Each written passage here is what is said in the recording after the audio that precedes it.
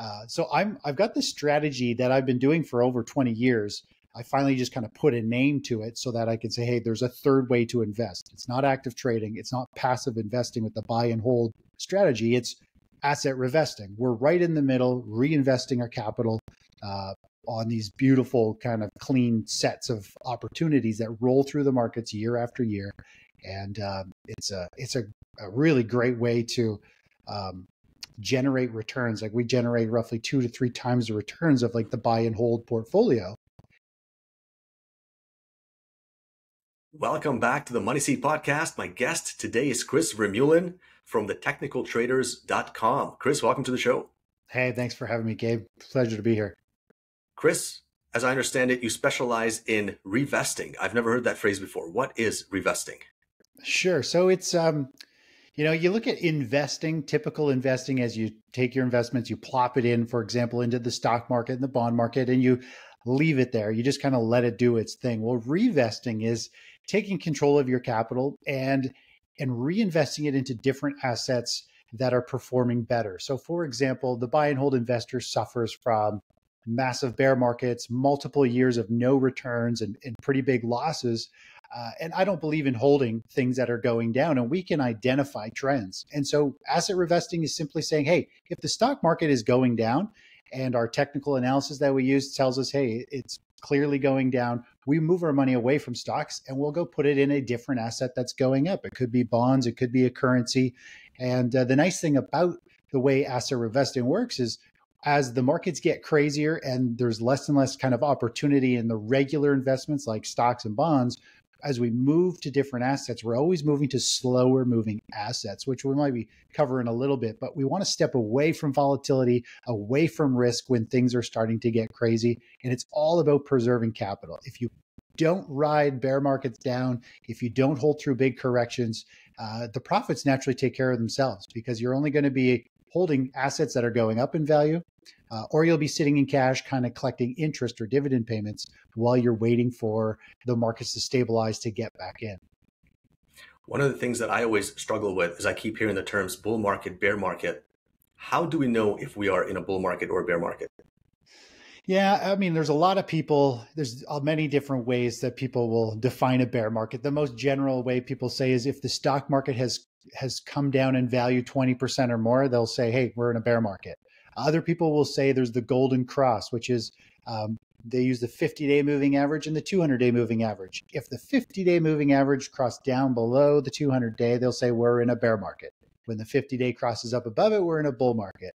Other people will say, we'll base it off of the economy, really. They'll be like, oh, we're in a recession, we're in a bear market. So everybody's got their own ways that they kind of identify or call things. But the general rule to me is if the majority of the assets are going down, like the stock market, like the SP 500, the NASDAQ, if those indexes are going down and they're trending lower and money is flowing out of them, then more or less we're in a bear market. And I do like to usually, see the markets down 20+% to really kind of call it that kind of bear market phase. But really, depending on how you look at it, if the longer term trend is going down, it's been going down for several months, that's more or less kind of a bear market phase. And right now, if people are worried, right, saying, they read the news and the news is always trying to freak people out. But one of the ones I heard recently, one of the headlines was that Michael Burry, right, the guy was famous from The Big Short. He recently placed a big short on the SPY and the QQQ. If someone thinks that the markets are headed for a rough patch, what should they do? Yeah, there's a lot of ways to do that in the financial markets, but it depends on what type of individual you are, right? So you've got two extremes of the spectrum. You've got active traders who are people who are kind of constantly doing trades or trading stocks or ETFs or futures, and they're in and out all the time throughout the week or every month. And then you've got the passive investor who's just with an advisor. They literally park their funds. They just keep adding to it. And they have to ride that kind of roller coaster. To take advantage of a falling market, you need to have a strategy system in place that can identify the overall market trends. And once you've identified that the trend is going down, then you need to decide how you want to attack that market. I always go for the most conservative approach, the most straightforward one. I believe in keeping things as simple as possible. And that's really You step aside. So if the stock market starts to go down, we'll go and look at a different asset. We'll look at the long treasury note bonds. If they're not favorable, then we'll go look at the US dollar index because there's an ETF that allows us to play that as well. And so we'll try to move to a different asset that is actually going up while the stock market is having a big reset. But the thing is, we could be going into what I call a stage 4 decline, which maybe if I actually just describe it really quickly here, then people will kind of maybe get a better feel. So the stock market goes through 4 stages. A stage 1 is like a bottom basing a sideways market. A stage 2 is a bull market phase. Everybody loves those. They can last a decade or longer sometimes. Stage 3 is a major topping phase. This is when commodities start to come to life a little bit, like crude oil and precious metals, which is what we've seen with gold and oil over the past couple of years. This is when sectors one group of sectors in stocks are doing really well, and then the next month they're completely falling out of bed and crashing. And that's what we've seen for the past year and a half is a major stage 3 topping phase is what it looks like we're in. And then we go into a stage 4, which is a financial reset, a decline. And it's more than just like a bear market. 2022 was a bear market. Stock market corrected about 24%. Well, a stage 4 is like a 2008 financial crisis. It's like a 2000 tech bubble burst. It's usually like a 50+% type of correction. It's a financial reset among almost all assets. And there is no safe haven play, meaning you can't really just jump into gold. You can't buy bonds. You can't go do all these things. Almost everything goes down. And which loops back to your original question is how do you go about playing this? Where's the big bet to profit from falling prices? And the way to do that is when we get into a stage 4, then we look to trade inverse ETFs. So if the stock market, like the SP 500, falls 5%, we can play an inverse ETF that will go up 5%. It does the exact opposite. And it keeps Sorry, it I was going to simple. say it sounds like it's a fancy way to say you go short. Right. So the problem with going short is it requires a certain type of trading account. There's unlimited risk with a short position because you're selling something. It could keep going up in value. There's infinity risk. And people just aren't comfortable with it. It bends their mind backwards to sell something they don't have. The inverse ETF is simple. You just buy it like a stock. It goes up as the market falls and you sell it. It's very, very straightforward. And you can also buy leverage on these. So if the SP 500 falls 5%, you could buy a 3 times leveraged inverse SP 500 fund. And, in 2 or 3 days, you could rally 15% on that inverse ETF and really benefit from falling prices. So ETFs is where I focus all my money. I started with small cap stocks, 20 plus years ago, was into fundamental analysis. And I slowly evolved, realizing fundamentals don't work. The only way as investors, doesn't matter if you're in real estate or whatever it is you invest in, we need price to move in our favor. And I learned that when it comes to the stock market, we have to follow price. If price is trending up and we're comfortable with that asset, we want to own it. If it starts to go sideways or show signs of weakness, we want to step away and go look for another one. And technical analysis is following the chart patterns. It's reading the trends. I use a lot of intermarket analysis, cycle analysis. Everything in the financial world is kind of linked in some way. So if the dollar falls, gold could go up. There's all these different relationships, right? There's safe haven sectors like utilities. And so the key is just understanding how these markets move and finding an instrument that allows you to take advantage of the current market direction and wherever that money is flowing. So you mentioned that you used to be into fundamental analysis with stocks, but you graduated now. You're primarily a technical trader and you trade indices, correct? Yeah. So for example, back in the tech bubble, I was buying tech stocks. I was doing exceptionally well, and this was back I was in college. I was like killing it in college. It was absolutely a dream. And then the tech bubble hit, and I'd be owning stocks that were growing by leaps and bounds quarter after quarter. Yet their share price would get cut in half and then fall some of them were falling like 70, 80, 90%, even though they were actually good companies. And now I was buying them because they had good fundamentals. But the problem is when the tide is going down, when people are selling, we're in a bear market, there's just a mass liquidation of people panicking and selling their positions, margin calls. and everything goes down. And that's when I realized, okay, well, the fundamentals don't really work that well when it comes to investing in the stock market, because you can have the strongest company and it still loses 30, 40, 50%. And if you look at the, for an investor who doesn't know much about the stock market, I always think of it, because I'm a surfer, I'm a kiteboarder, I'm kind of a big water baby. I love everything around the water. But think of the stock market like the ocean. You've got a rising tide and you've got a falling tide. A rising tide is a bull market. We want to naturally be long stocks. We never really want to bet against the market. We'll step aside when there's a pause or pullback, but we're not going to short or buy an inverse ETF. When the tide is going down, when we're in a bear market, we don't want to buy stocks or hold stocks at all. We want to buy inverse ETFs, because naturally the tide is going down. And as long as it's going down, we want something that's going up in value in the opposite direction with an inverse ETF. So once you identify if the tide's going up or down, then you can kind of deploy your strategy of what you're going to be trading. And then think of it like you're walking down the beach and all the surfers are just sitting out there waiting for a set of waves. Those are the waves that we look to trade. So we wait, and a lot of times we'll be waiting in cash, or it's some type of ETF that just pays a cash interest payment every month. So we collect a little interest. We're safe, just floating and waiting for a new opportunity. And then we see a beautiful set of waves come, and we can hop on that. It could be the stock market index. It could be bonds. It could be the US dollar, rallying or selling off. But they're very clear, very nice signals, and we can get on them and catch these beautiful trades. And the nice thing about doing this is we can catch multiple gains from the market, even when the stock market's going down. For example, 2022, the markets fell like 20+%. Well, the US dollar, which was very slow, actually rallied 17%. It was like our number one trade throughout the year. You just get back into the US dollar ETF and you catch a beautiful rally. And so when other people aren't making money and they're losing money, our account just keeps growing, because we're always either in cash earning interest or in something going up. And that's what asset revesting is all about. It's all about just hold things going up. And if you don't like anything, you wait on the sidelines, just like a surfer, for that next set of waves. It's not about being active. It's not about always being in trades.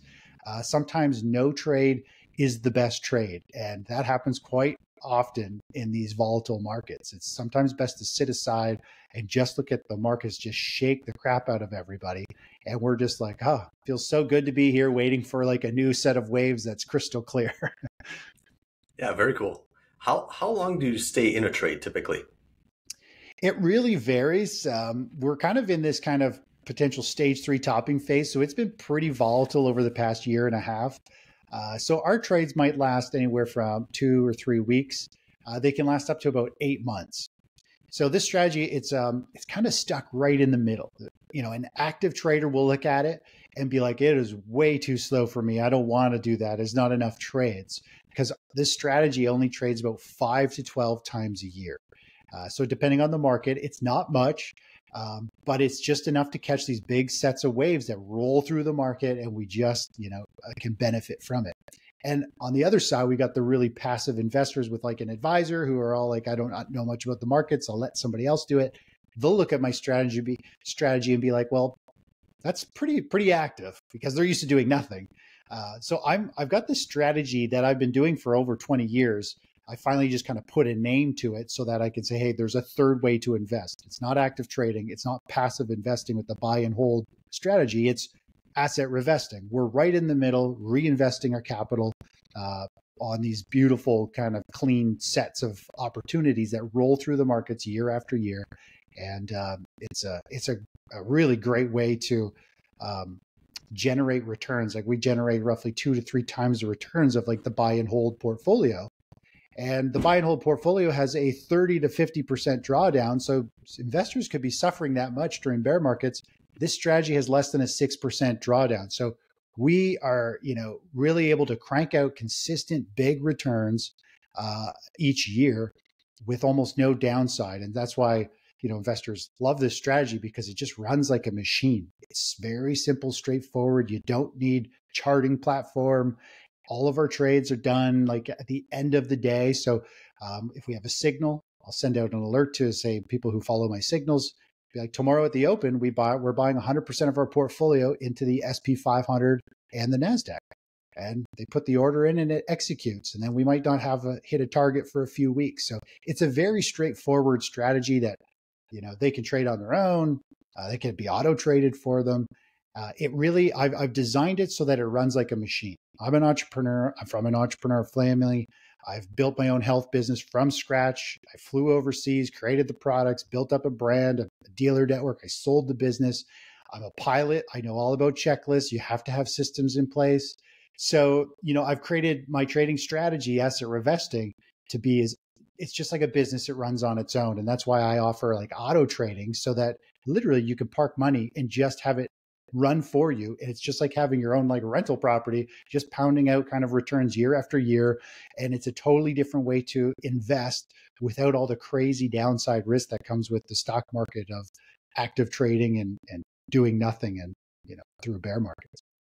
So your returns are 2 to 3 times what the typical portfolio gets. So let me put some numbers to it. If the typical portfolio gets 7% or 8% a year, you're looking at something like 15 to 20, maybe 25% returns. Yeah. So we're averaging about 15.5%. If you look at the SP 500, like the 60/40 portfolio over the last 10 years, it's actually been less than 6% return. We're doing about 15.5, almost 16%, without the crazy risk, which is the really exciting part, because it takes away the whole edge, because a lot of people are nervous about the stock market. And I think there's a big correction coming, and big corrections are unbelievable opportunities. As you know, it's not just in the stock market. If you make money during a falling market, then you have even more to invest later when things are like ready for a new major bull market. But when it comes to real estate, I love real estate. I own a lot of real estate. I built self-storage facility. I have my own. It's going to be an amazing opportunity to reinvest. I can't wait to go buy more multifamily, potentially buy more self-storage facilities when everything's at I would like to say a discount, but at least more of a fair market value. Because right now real estate is like, it's just nosebleed pricing, right? Amazing. So you mentioned something about a bot. Are you saying that there is a way to set up a bot that will trade your strategies automatically? I wouldn't say a bot. So the way it works is I have done auto trading. I have had a bot. I've traded with my own bot before, but I'm not a fan of robots and fully automated trading. So the way it works is we run the trading strategy on our server. When there's a signal, we send the signal to the broker, and the broker then executes it for the client. So we always verify everything. It's too easy for robots to do their own thing, or for a glitch or something, right? You can always get an odd piece of data. So we still, I believe in the hands-on approach. Let the computer generate the signals, but we need to verify, confirm, send it over, and then the broker just executes it for whoever wants it done in their That's accounts. perfect. Yeah. So it sounds like the computer is generating the ideas and crunching the data, but you still have that human oversight before the signal gets transmitted downstream. That's perfect. Yeah. So Chris, you're like living proof that some people can beat the market, which is amazing, right? So congratulations to you on that. I know that there's this idea out there, right? Like the efficient market hypothesis or whatever, that basically nobody can beat the market. And then just earlier this year, I read this book from the 1980s called Market Wizards by Jack Schwager. Mm-hmm. It's an absolute classic. I strongly recommend everyone read it. Yeah. And it was just like real life stories of like professional trader after trader of people who beat the market consistently. Yeah. And so here I am. I just met another one. His name is Chris Vermuelen. And that's well done, man. That's super cool. So tell me, how can people learn more about your company? How can people get on your newsletter? Tell us more. Sure. Yeah. Well, they can always go to my website. I got a couple of different websites. One of them is just revesting.com. They can get on a free newsletter there to get a quarterly report on the asset revesting strategy. If they really want to get into the nitty gritty, they can go to thetechnicaltraders.com. And there I have a free blog, and I've got a free newsletter there that I offer my trading signals there for individuals to follow. And so that's what I'm more or less a financial newsletter subscription where you copy the trades I do. So these are strategies I trade. I trade the strategy with my own money. I built it for myself, but I share it with everybody else. And so I put on all these trades and I share it with subscribers, and we trade them there.